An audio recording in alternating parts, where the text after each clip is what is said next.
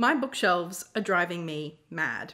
I hate them at the moment. They're stressing me out. And that is because they're overstacked, they're unorganized, and I haven't gone through and reorganized or unhauled any books really like on a systematic large scale level really since we moved. And it's just become a bit of a mess. These bookshelves are out in our living room, and this sort of just ended up becoming my go-to to throw all the books that I come home with. And as a children's bookseller, I do tend to come home with books fairly often, including proofs. I'm not really sure how I'm going to do this, but I thought the best way to start would just be to start with a bit of an unhaul. So that's what we're here to do. We're here to go through my bookshelves and be as ruthless as possible and get rid of as many books as possible. Because I have too many books. We have a 2-bedroom apartment. There's not a whole lot of space for the two of us. And too much of that space is being taken up by books at the moment. Hi, have you come to help? Yeah. So this bookshelf that we're looking at here, the top 2 shelves and then the 4th shelf down are pretty much all proofs or some books that I've bought from work. They're pretty much all children's books. They're books that I want to read to be a better children's bookseller. This 3rd shelf here, along with the cat toy, are mostly books that I decided to keep from my book grocer mystery book boxes that I got over Christmas. The 5th shelf down started out as books that I did want to get rid of, that I sort of was setting aside to, you know, take to savers or to give to little libraries around town when I went for walks. But since I ran out of space for new books and other books that I didn't know where to put, it's also become books that I don't think I want to get rid of. And then, as it is too easy to do, the very bottom shelf is kind of a junk space. I mean, there's stuff that's sort of too big to put elsewhere. There's a few books. I don't know, it's not really pretty. I'm freaking out a little bit, but this has been a long time coming, so let's just get started. Okay. I think the first one we're going to get rid of is this Penguin Teen Superproof. It's sort of like got the beginnings of a whole bunch of YA titles published by Penguin. And I don't know, I mean, this is a great idea, but reading the first chapter or 2 of a whole bunch of books just, it doesn't appeal to me. Ah, I've actually got 2 copies of this, so that's an easy choice. Where's the other one? Here, yeah, 2. I mean, are they any different? No, they're both proofs. So I can get rid of one of those quite easily. Oh, another one I've got 2 of. I bought this one, but I already had the proof. Clever, I'm so clever. I mean, normally it makes sense to keep the actual book, but I think this proof is really quite pretty. I like that cover a lot. But I am gonna keep the actual book, just in case I end up loving it and wanna collect the series. I will want them to like match, and I'm not going to get the proof for books 2 and however many others in the series there are.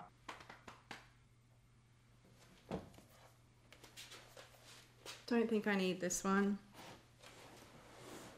Oh, it's already started. This one, I mean, I didn't like it, and it was a proof as well. This one is pretty cool. It's sort of like trying to explain like the beginnings of the universe and how life came to be to young children. I think it's cool. I've read it, I don't feel the need to keep it, and I think someone else will enjoy it more. I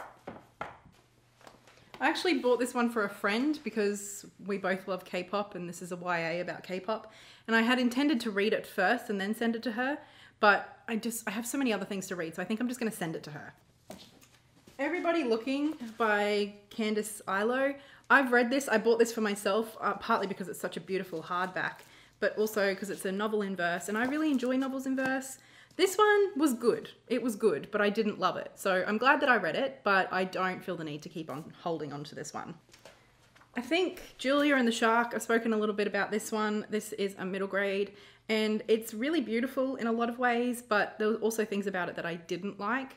So I don't see myself like recommending this one or wanting to like share it with people or really talk about it too much. So I don't see the point in me keeping this one. I need to be a bit more ruthless. I'm not really getting rid of any. Okay. I found this one at Savers, and it is a YA title, so I figured it would be good for me to read, but I haven't heard great things about this one, and I just don't feel the desire or the need to read it. Pumpkinheads was a graphic novel that I bought for myself, and I liked it well enough, but I didn't love it, so I don't feel the need to keep this one either. Honestly, the same could go, I mean, Amulet was kind of cool. Do I really? I don't think I'm going to read on in the series. I think it was good for me to read to be able to hand sell, but I don't think I need to keep it. And Click. I do actually quite like Click. I think this is quite a good little story about friendship and confidence. So maybe I'll keep this one. Hattie and Olaf. I kind of love and hate this. This is a junior fiction title, and I mean, Hattie is so bratty. Like, she was infuriating to read, but I do kind of think this is a funny story. Hattie really wants a horse more than anything in the world, and instead her dad gets her a donkey. It's a fun premise. But yeah, Hattie annoyed the crap out of me. What Zola did on Monday, this is super cute, but I don't think I need to keep it. Underdogs is another one that I really liked, but I don't think I need to keep. There's a lot of these junior fiction ones that I haven't read yet, but I know would take me like no time to read. I would read them really, really quickly. So I don't want to get rid of them yet because I do feel like they would be good for me to read in terms of my job, but I just haven't gotten around to them yet. So maybe I need to keep them out separately and just like prioritize reading them so that I can get rid of them. Okay, it might not seem like much, but I feel like that's about as good as I'm going to do for the top 2 shelves. Now, with these books that I got from the book grocer in those mystery boxes, I don't know that I really want them. Do I want any of them? I don't want this one.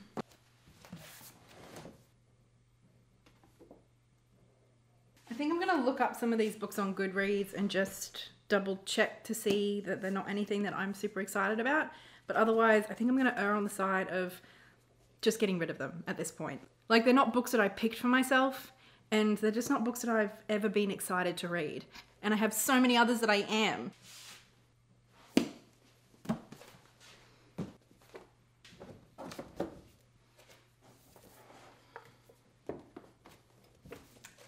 These are books that I got for Blair for Christmas, for funsies. Nat's What I Reckon's cookbook. He really likes Nat's What I Reckon. And read this book and never fart again. I mean, they were fun presents, but I don't think he read this once and it was funny, but I don't think he's going to read it again. And I'm going to check with him, but I don't think he actually really wants this. I'm going to get rid of this one and I'm going to set this one aside for him.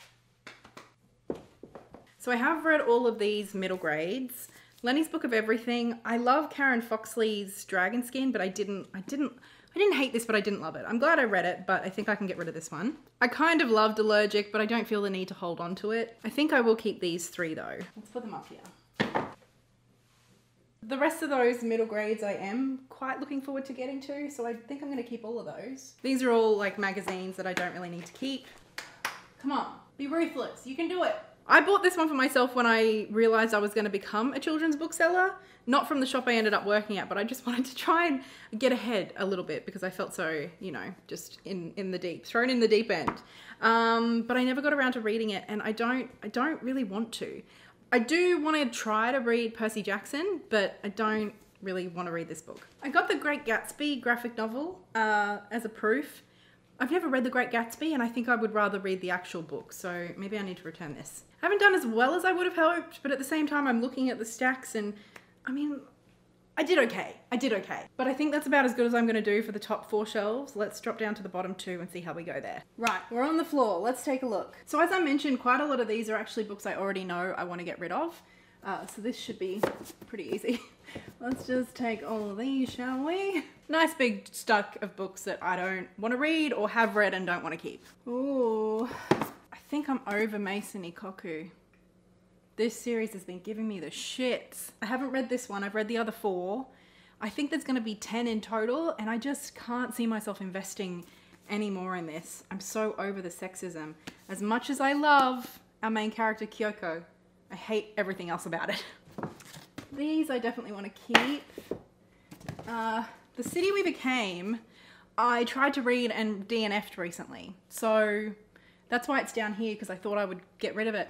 But I'm loving the 5th season by N.K. Jemisin so much that it almost wants to, like, makes me want to go back and try this again. I still have my bookmark in here. I think I will hold on to this for a little longer, just in case.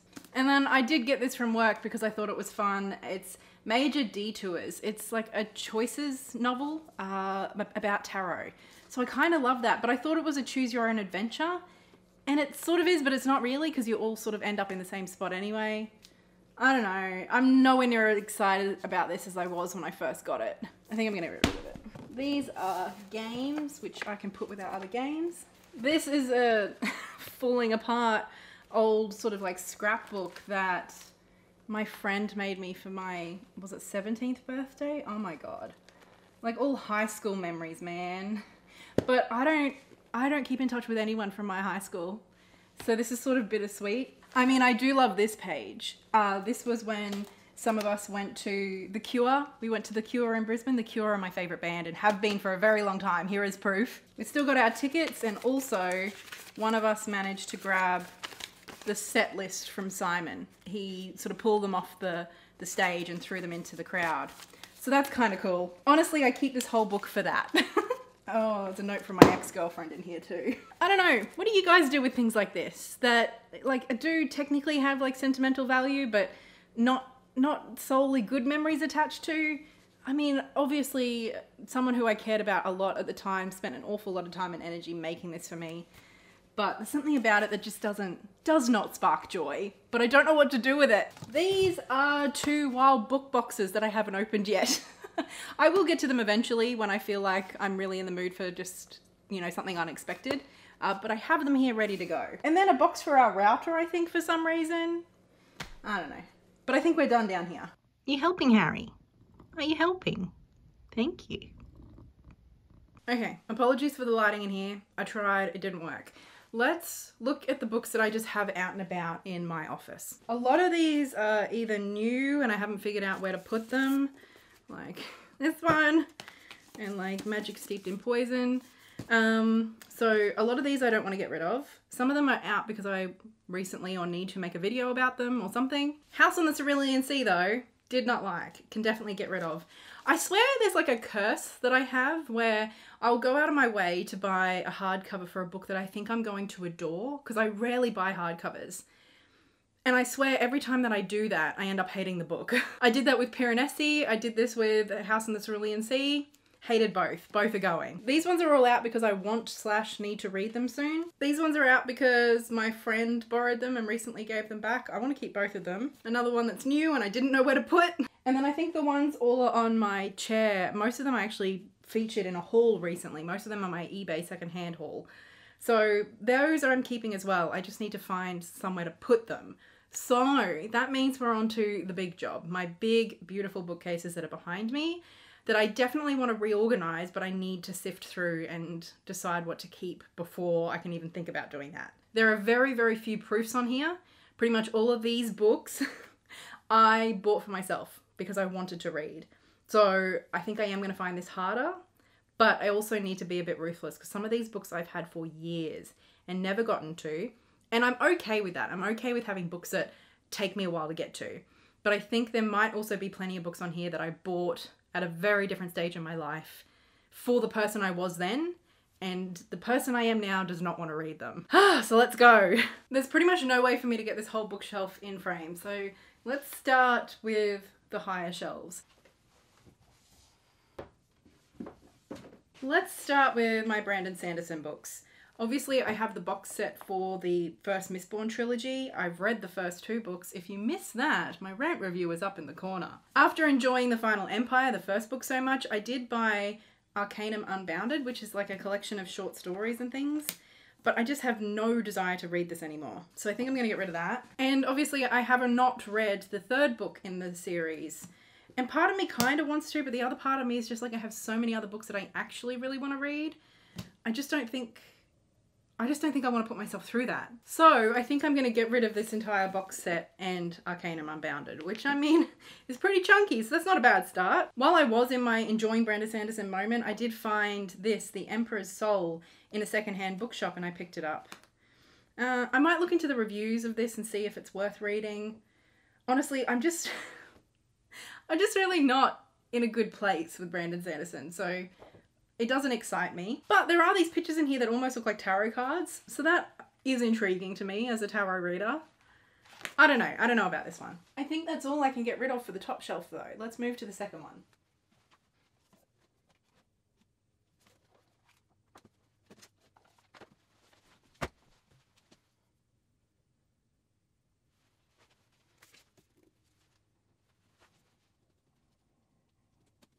Why do I have this? I don't need this. Thank you, Penguin.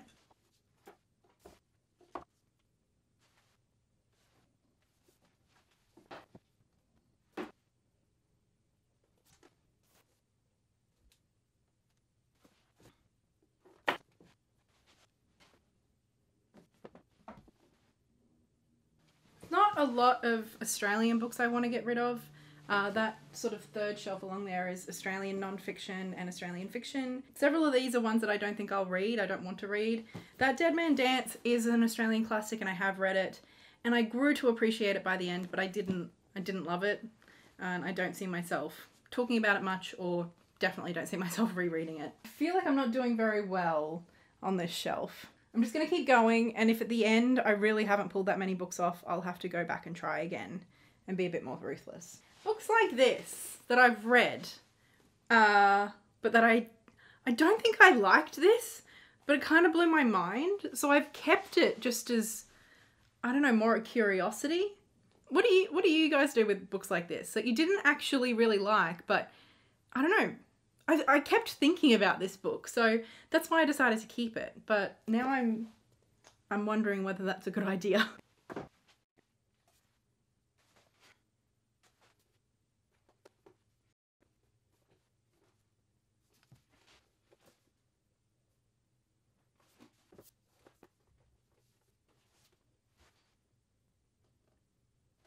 I haven't been super successful on this shelf. Two of these I've read, Baby and Little Scratch. I actually quite liked them. They're sort of like 3.5 star reads. Kind of really bonkers, Baby. And Little Scratch is quite experimental in terms of its form, but it's about a woman sort of coming to terms with and dealing with her trauma from sexual assault. Like, I have fondness for both of these books, but like, I don't think about them and I don't talk about them. Like, I am glad I read both of these. I think they're great. I don't see myself doing anything with them ever again. And then some books that I have not read that I don't think I'm going to get to. The next shelf down, this one here, is non-fiction. So I think I'm going to have to move you down a little. Into the non-fiction. Now this is where I feel like I've bought an awful lot of books that maybe just aren't for me anymore, and where I'm at. Let's find out.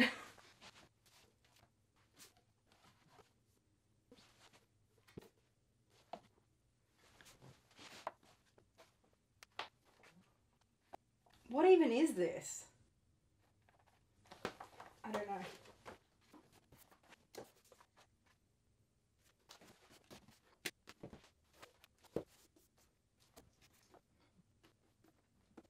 Am I going to read this or these? I don't think so.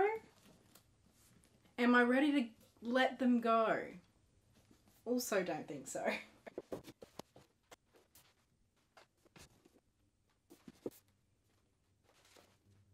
A decent amount, but honestly, I feel like I could be more ruthless with that section. I just don't know that I'm ready to.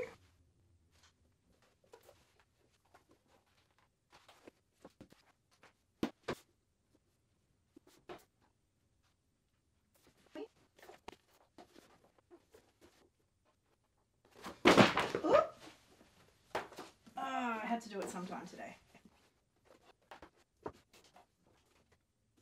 Ooh, I feel like I did a little bit better on that side. Okay, now my manga. There's not a lot I want to get rid of there, but I think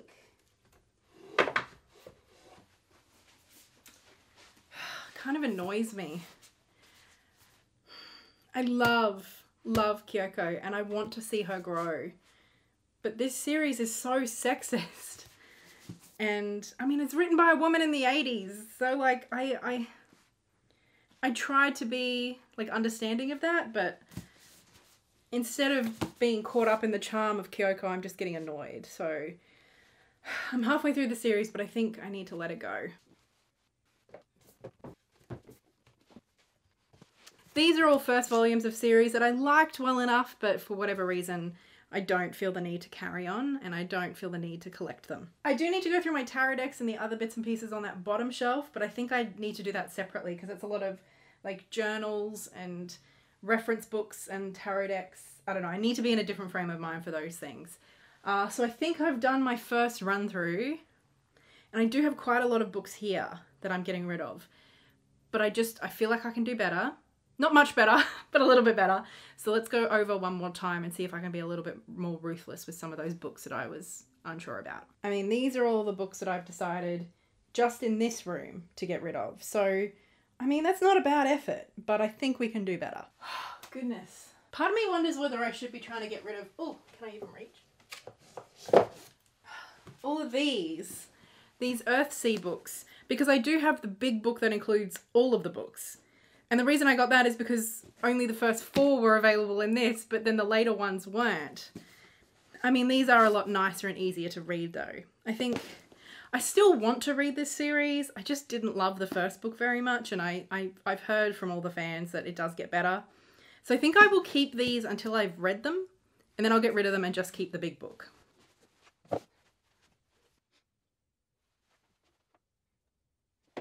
Am I realistically going to read Crime and Punishment? No, I'm not.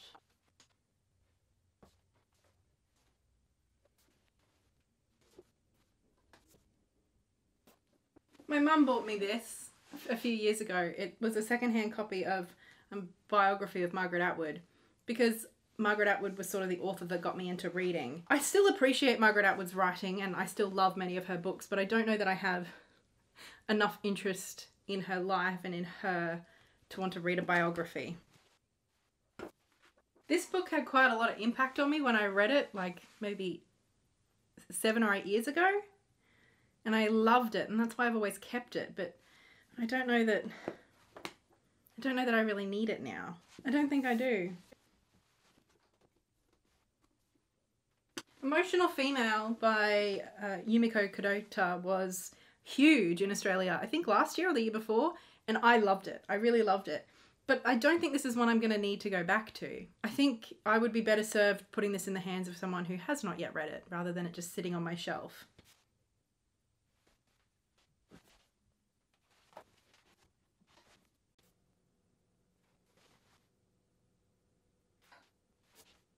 I feel like I'm on a bit of a roll now.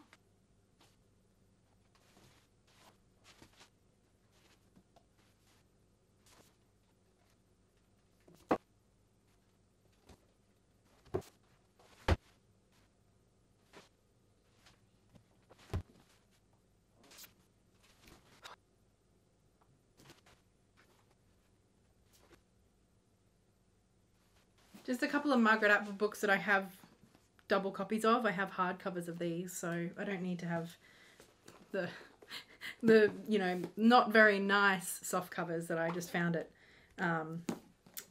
secondhand bookshops however many years ago.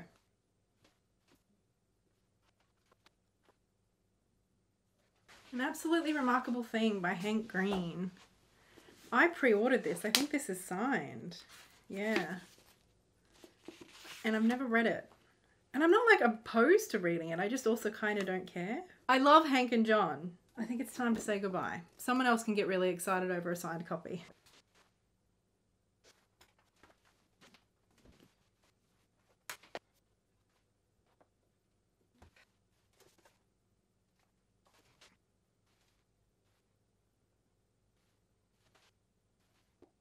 I think I'm done. And I'm looking at what I've pulled off this shelf, and I know the shelf still looks pretty full, but there are a lot of books here. So this is what we've ended up with to get rid of just from this shelf. I feel like I've done pretty well. That's a lot of books, and that feels good. That feels good. Actually, let me count and see how many I've pulled off. 79 books just in this room. 79. Did I count how many I did out there? Let me check. 62 out in the living room. That's a lot of books. That is a lot of books. Now I'm stressing out about how I'm going to get rid of them all. So thank you so much for hanging out with me. Having you as my accountability definitely helped. I feel like otherwise I would have pulled off 2 books off each shelf and been like, oh wow, I did it. But that's it for the unhaul. Stay tuned for the reorganizing video. Oh my god. Now I'm stressed about that too. And an especially big thank you to my wonderful patrons over on Patreon for all of their support. And an especially big thank you goes to Olivia, Lynette Brown, Laurie and Ian Yitzhak for their very generous support. Wish me luck organizing, and I will see you hopefully soon with nice, neat bookshelves. I'll talk to you then. Happy reading and so much love. Bye!